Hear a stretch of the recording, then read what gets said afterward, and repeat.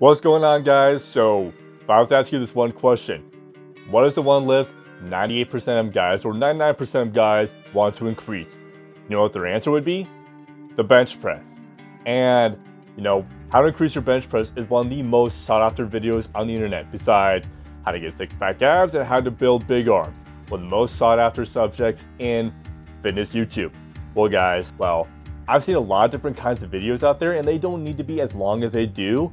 So in this video, I want to make this the last video you need to watch on how to increase your bench press, because it is relatively simple and I'm going to make it simple. So guys, that sounds good. Give me one of these. Make sure you do turn the notification bell on and subscribe to my channel for more content coming soon. And let's get into it.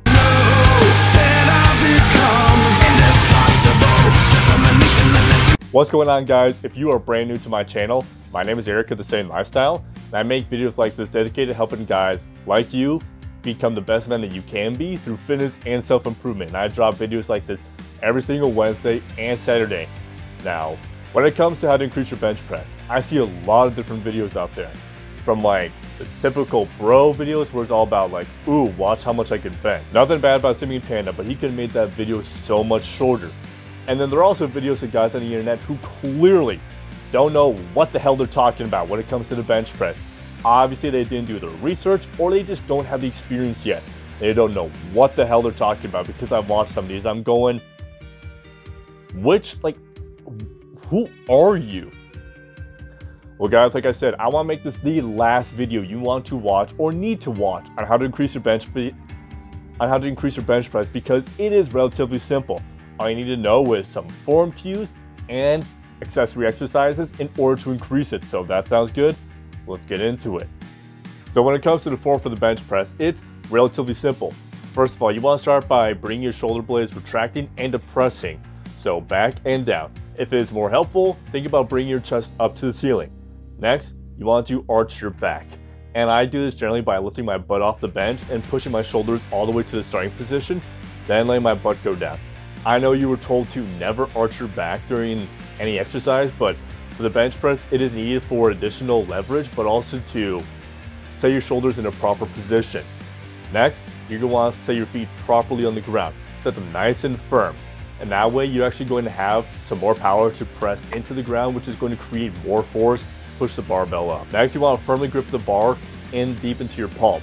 Now, you don't want to grip it in the middle, because what that's going to do is actually going to have your wrist go like this, have like an L shape, which means you're going to take an L on the bench press. You're going to lose about 80 to 90% of your power this way. So you want to keep that wrist straight like this by having the barbell nice and deep in your palm. The next part is you want to keep the core nice and tight. That way, the only thing moving in your body is going to be your arms, and you're nice and stable on the bench press and no wobbling around, which is going to detract a lot from the weight that you're able to lift. So let's go over the form cues really quick. 1, retract and depress your scapula or bring your chest to the ceiling. Arch your back, set your feet nice and firm, grip the barbell, and keep your core tight. That's going to be the basic form you need in order to perform a good bench press. But then also between like finding your grip width, which I'll go over in a different video. Next, let's go over some accessory exercises that you can use right now to increase your bench press. First, going to start off with the back exercise, because the back is needed to create that stable base from which to press from. The best one you're going to do is a chin up or a lat pull down. I know you can do these body weight or weighted if you want, but on my pressing days, I prefer to do this one. So having that strong back is really going to help you with those pressing movements, which is why we do a chin up / lat pull down. Now, next one I'm going to do is a deficit push-up. And just what the deficit deadlift is to deadlift, which is where you increase the range of motion if you're having a hard time activating your hamstrings at the bottom, is what you're going to do for this one. We're going to increase the range of motion that your chest goes through. Normally with the barbell, it's going to stop right at your chest. It can't exactly go any further.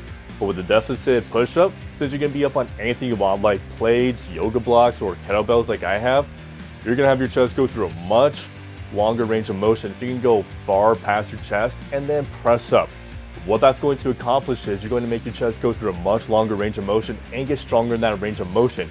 So that the next time the bar stops right in your chest, you can actually press it up. You're going to be stronger with a shorter range of motion. So what deficit deadlift does for the deadlift, the deficit push-up is going to do for your bench press. The next one we're going to do, since the last half of the bench press is going to be all shoulders and triceps, is we're going to focus on that area. So the next one we're going to do is a shoulder press.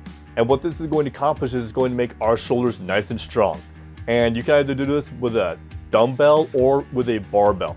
Either one will accomplish the job just that well. And by doing these exercises, you're going to make your shoulders a lot stronger, which is going to help in that last half of the bench press. Now for our last movement, we're going to do a floor press, since most guys, they feel the lift at the last little half of that bench. And that's where the triceps are the most active. And when you ask guys, where most guys begin to feel their bench press, it's a little bit in the chest, but they're gonna really feel that burn in the tricep. At least that's what happened to me when I first started benching, because my triceps were not strong enough. So if you do want to be able to complete that last little half of the bench press, you gotta work on your tricep strength. So what the floor press is going to accomplish is it's going to stop your humerus right there on the floor at 90 degrees, right where the triceps begin to kick in. Then all you can do is you're just going to press up from there. And that's really going to help build up your pressing strength with your triceps. It's going to help the triceps become a lot stronger in that range of motion. So if you know you happen to fail in that range of motion or the last half of the bench press, definitely give this floor press a try. I guarantee you, you're going to really increase your bench press. So for the accessory movements, you want to do a chin up, deficit push up, shoulder movement, and then the floor press.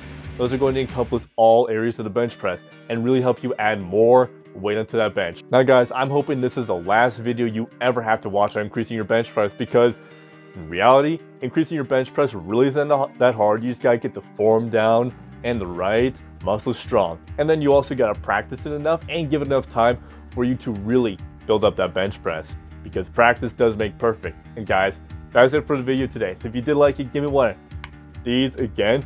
Make sure you do subscribe for more content coming soon. If you have any questions or any topics you want me to cover in the future, let me know in the comment section down below. If you have any questions, all you need to do is go join my Facebook group and post them there. Guys, I'll see you in the next video. Until then, Saiyans, let's get it. Is to go even further beyond!